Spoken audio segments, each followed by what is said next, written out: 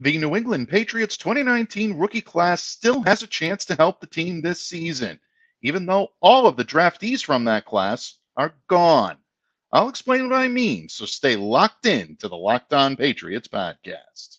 You are Locked On Patriots, your daily New England Patriots podcast, part of the Locked On Podcast Network, your team every day.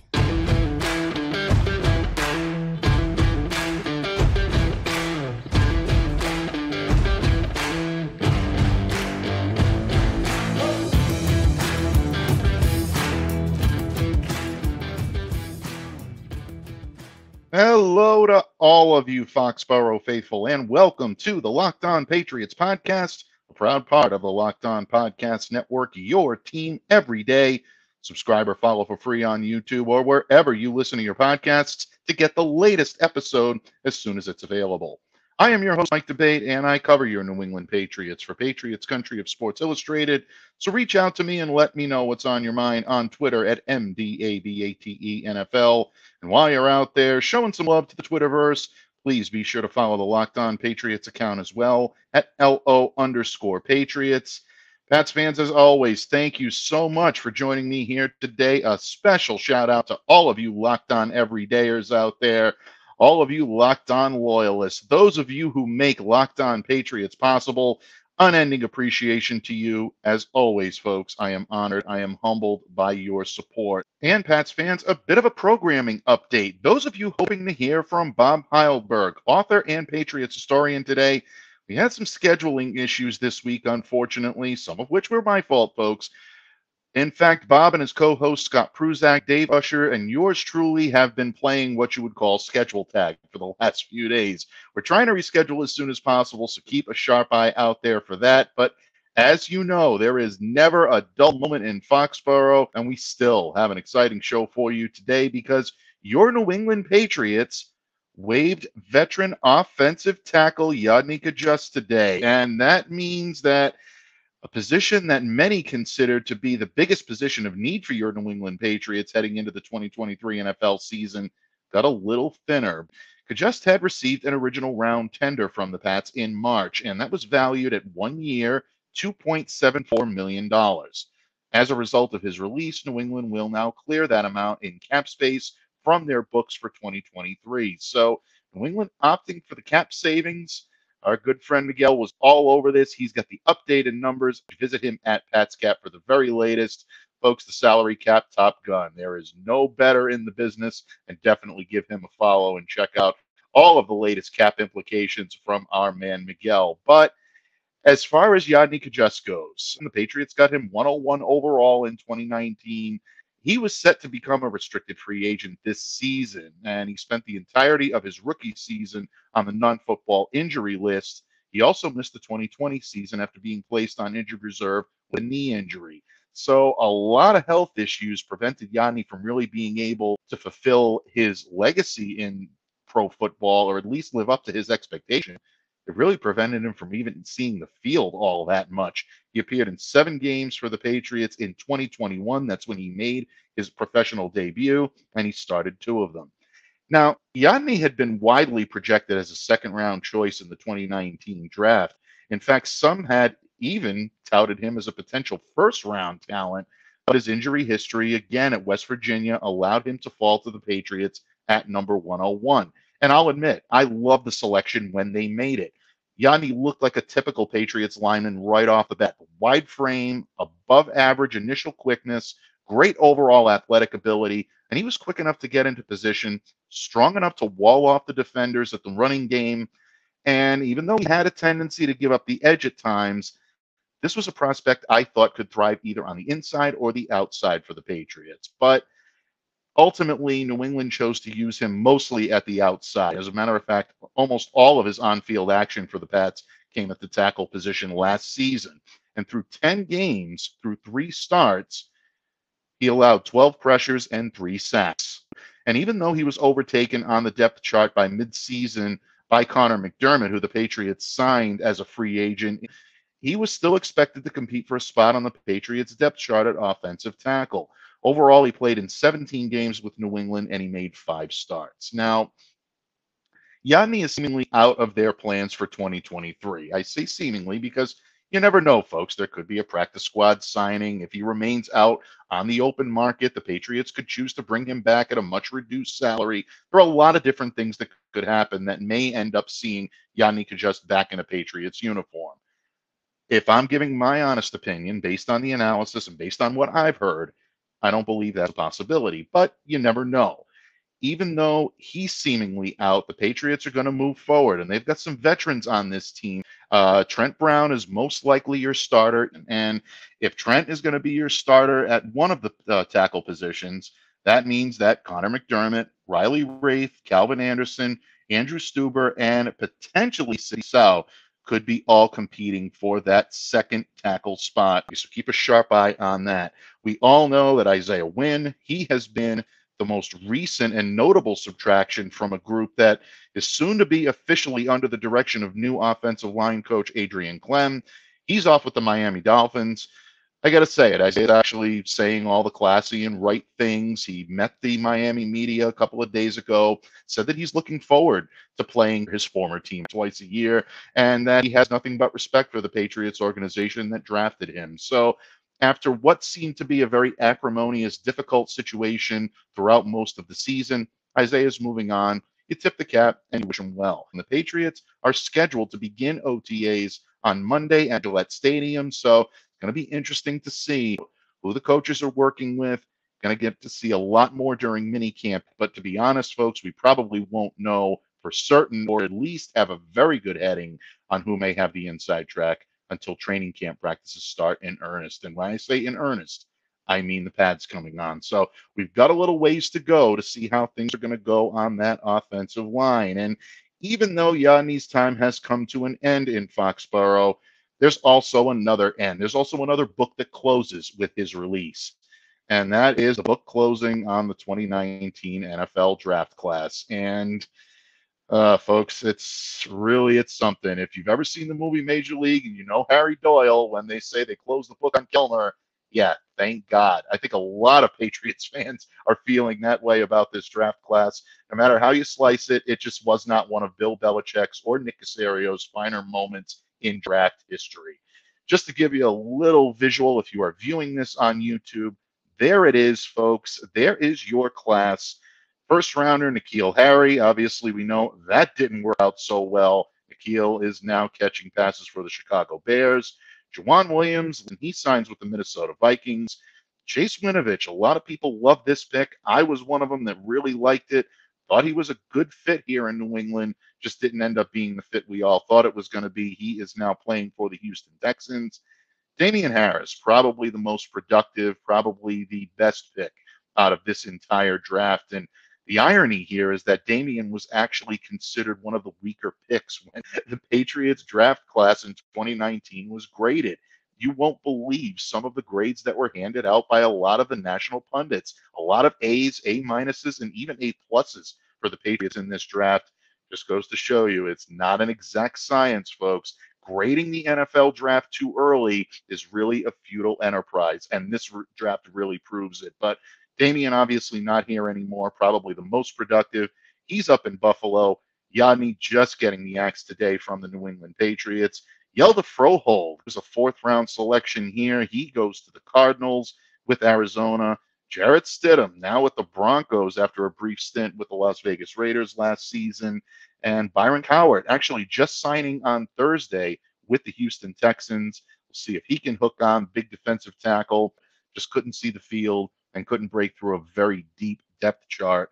Jake Bailey, probably one of the more disappointing ends. A lot of promise, really showed off some great leg work, was a former All-Pro, but an acrimonious end to his time in New England, and now he is punting in Miami. And, of course, rounding out the mix, Ken Webster, cornerback, now playing for the CFL. He's playing for the Saskatchewan Roughriders. Yeah, folks, this is not a great moment for the New England Patriots when it comes to this draft class. But coming up here on the pod in just a moment, there's a 2019 rookie that might be poised to help the offensive line in a big way. And the Pats media contingent met with him on Thursday afternoon.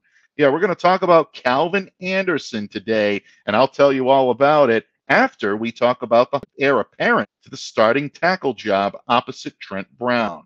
Talking about what motivates Riley Reiff when this episode of the Locked On Patriots podcast continues. But first, folks, today's episode is brought to you by our good friends over at Built.com. Folks, if you're looking for a delicious snack but don't want all of the sugar or the calories, then you need the best tasting protein bar ever, and that's Built. I say it all the time. All of you everydayers know I love my Built bars. Folks, you've got to try this. I don't know how Built does it, but these bars taste like a candy bar while maintaining amazing macros. And what's even better is that they're healthy. Only 130 calories and 4 grams of sugar with a whopping 17 grams of protein.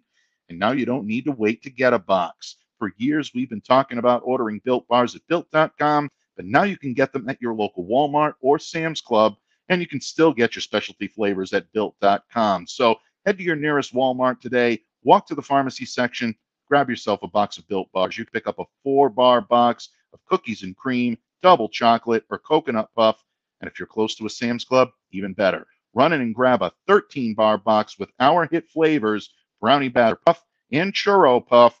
Folks, don't delay. Do it today, and you can thank me later. Visit Built.com for Built. You gotta try this. That's fans, thank you once again for joining me here today on Locked On Patriots, breaking down the Patriots' conundrum on the offensive line, specifically at the tackle position. And even though the Patriots are relatively loaded right now at tackle with plenty of names, you can be the judge as to whether or not there's enough talent there to be able to compete or be able to at least put together a formidable offensive line. I happen to think this is a more talented line than people are giving it credit for, and I'll tell you why in just a moment. It's because of a couple of very savvy veteran additions to this line that I think can pay dividends. We're going to start with one of them, and we're going to start with the elder statesman of the two, and that is offensive lineman Riley Reiff. And even though Riley has played the majority of his games on a professional football field in his career, he'd be the first to tell you that. He's on the north side of 34. Not a whole lot of years left in the tank for him, but he continues to be motivated by really, I think, the most common bond that ties every athlete, and that is a ring. And those are his words exactly. Reiff pointedly replied when asked what keeps him going by reporters at Gillette Stadium on Tuesday. Yeah, he said it, a ring. And that's something you always heard about the New England Patriots. When you wanted a championship, that's where you went. You sacrificed maybe a little bit of money. Maybe you understood that you were going to get a little more dirt on your uniform, but ultimately the payoff was that championship ring. For those of you that still think that the Patriots don't have that type of cachet, I can tell you Riley Reiff believes they do. And whether or not he's going to be right on that, folks, is a matter of discussion. It's a matter up for debate. But Bill Belichick still has that allure, so don't let people tell you that he's lost his step. And Reiff is about to enter his 12th season in the NFL, and he's going to be suiting up for a team that's seen its share of success. I mean, New England's chances of winning their 7th Lombardi trophy may not be all that great right now, but Riley Reiff feels that there is something special here, and that's why he agreed to a $5 million contract, $4.15 million of that guaranteed, and he did that shortly after the start of the league year in March. And even though he's going to face some notable competition at the position, Patriots investing that kind of money, that type of financial investment, folks, clearly raises the expectation of him not only earning a roster spot, but also really in contention to be the starter opposite Trent Brown that we talked about in the previous segment. And if they do go with Riley Reiff here, folks, they could do a lot worse. They're widely expected to provide significant improvement to a unit that we all know struggled in 2022. Under Matt Patricia, this was a unit that was routinely plagued by injury, inconsistent play, and as a result, the offense regressed to a subpar level, both in pass protection and in run blocking. But Reiff comes in with a lot of pedigree and an ability to play solid in both facets. 6'6", 313 pounds, definitely has the size. But I think it's his versatility that really caught New England's sharp eye here. Began his pro career as a first-round selection by the Detroit Lions in 2012. He played both right and left tackle for 5 seasons. 10 games with the Bears in 2022. That came on the heels of a 12-game stint during a run to the AFC Championship with the Cincinnati Bengals. And Riley talked about this, about how not getting a chance to play in that game, being in the press box and watching it really kind of whetted his appetite to try to get into the big game and play there. This is a guy that still remains very motivated by winning a championship. And that experience, I think, only fueled his desire to get back to that game. Maybe he sees that in the New England Patriots. We all hope that is the case without any question. I know all of you do, and we do as well. And Reiff has played left tackle before as well. Minnesota Vikings, he did that from 2017 to 2020. So Riley Reiff can play both of the tackle positions, and you can make the argument that he can play both of them adequately. But he'll be the first to tell you it's not easy to toggle back and forth. I don't think the Patriots want to make this a swing situation. Wherever he's most comfortable is, I think, where they'll lead him for the season. Or at least in my humble opinion, that's what they should do. And I'm using Riley's own words to support this. He told reporters on Tuesday, look, quote, at first it was hard. I'm a little bit used to it now. That's just something where you have to bank on the reps, put the time in to get it right.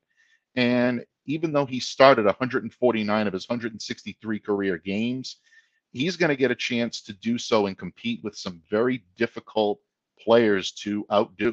We talked about Trent Brown. We talked about Calvin Anderson. We're going to talk a little bit more about Calvin Anderson in just a moment. Connor McDermott, and potentially rookie City South. So you're looking at guys right now that could give him a run for his money. And even though he's competing with these guys, you know he still feels that he can play with each and every one of them. One that might be a little bittersweet for him to compete with, believe it or not, is James Ferentz. It's his old college teammate with the Iowa Hawkeyes. These guys played together in college.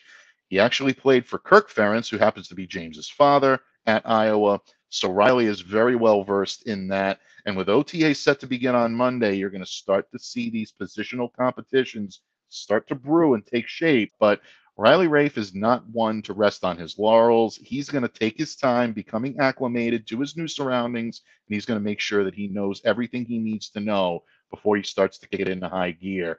And he is very level-headed. He concluded his press conference on Tuesday by saying, right now, I'm just worried about learning the playbook. I just want to keep playing. Simple as that. And when he said that with a little sly grin, you got the impression and the understanding that Riley Reiff is not only taking this very seriously, and he knows that this is probably one of the last opportunities he'll have on a football field to truly make an impact. So whether he sees the chance to maybe go for a ring here in New England, or if this might be a stop on the way to try to get a ring, he's going to be highly motivated to be able to show teams what he can do. And a highly motivated player is always a good thing, folks. And it will be for the Pats and for Riley Reiff. But Reiff is not going to be anointed as the starter. He's going to have some competition. And from the looks of things, the competition that he's going to face in the form of Calvin Anderson might just be a guy with a big-time chip on his shoulder. We'll discuss what put that chip there and why it actually just might be Bill Belichick's fault. We discuss that in just a moment when this episode of the Locked On Patriots podcast wraps up. Patriots fans, thank you once again for taking time out of your busy schedule to join us here on Locked On Patriots. Again, we are a proud part of the Locked On Podcast Network, your team every day. And folks, because it's your team every day, that means all of you everydayers out there, all of you loyalists to Locked On Patriots, truly amazed by the support that you provide, the comments, the feedback, the desire to see the show consistently get better. And those of you that buckle up and take a ride with us each and every day on Locked On Patriots, much love, much appreciation, and I hope you continue to do so. And one thing that we've been talking about today, folks, is the offensive line. And if there's something that needed an upgrade, maybe a little bit of a facelift, much like Locked On Patriots does audio and visually, it's the Patriots' offensive line. Just a dismal performance last year, just a disaster from start to finish in terms of structure, in terms of coaching. I'm not going to say it was a disaster for the players. I really think they did the best job they absolutely could. I think Billy Yates tried to do the best he could coaching that line last year.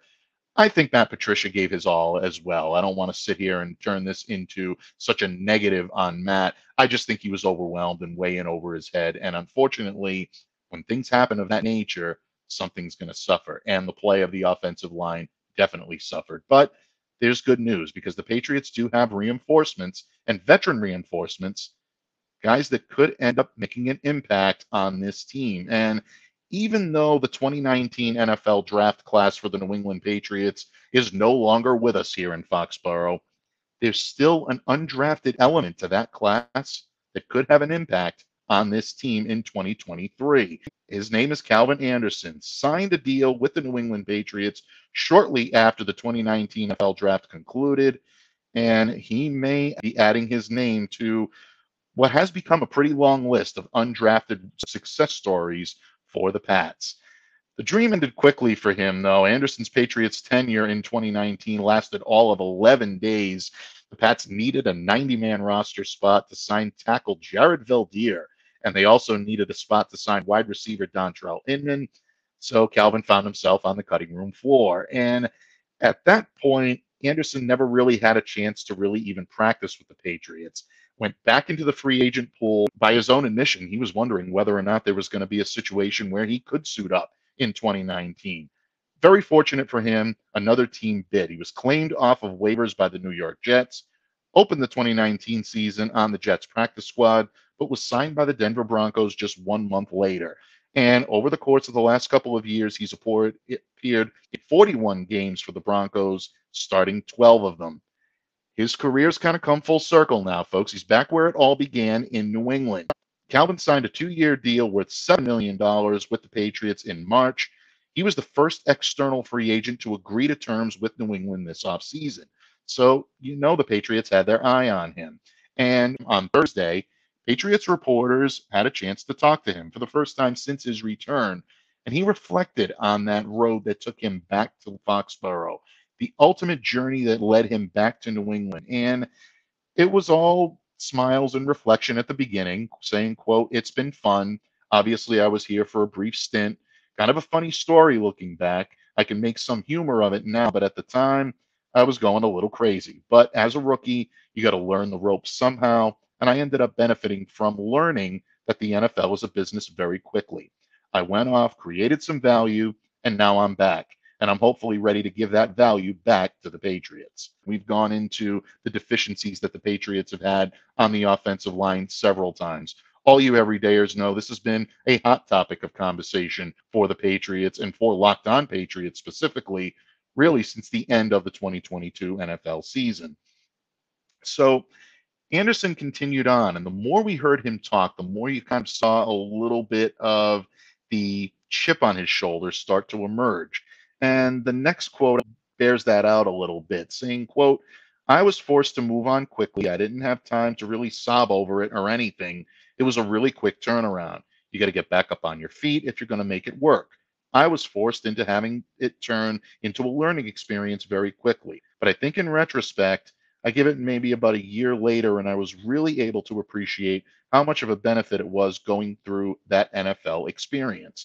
So he's taking stuff away from it. He's using it as a learning experience, but there's clearly still an element of him that was not happy about the way things happened. Obviously, no one likes to be let go from a job, especially signing and then getting dropped 11 days after you sign your contract. That has got to be excruciating and it's got to be difficult.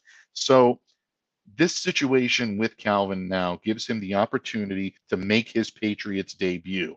And folks, from the way that they're paying Calvin Anderson, it seems very obvious they intend to have him make that debut. Even if he doesn't earn a starting position, I think he's pretty much roster lock. He's going to be making $4 million this year guaranteed.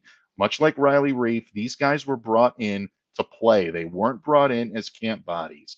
And that's something that I think both of these players want to do, especially Anderson. And you hear him use the phrase, "do your job," which really, I think, endears him to Patriots Nation because that's what we want. There's still a sign in the Patriots clubhouse that says, "do your job." It's still very much a part of the New England Patriots lexicon. And he said that. He says, that's something you just take. I think anybody that comes here will tell you that the idea of doing your job, and I think you carry it through, even though we didn't say those specific words wherever else that I was, the idea of doing your job and how important it was, I think it always gives you a leg up to guys who maybe don't understand that other place.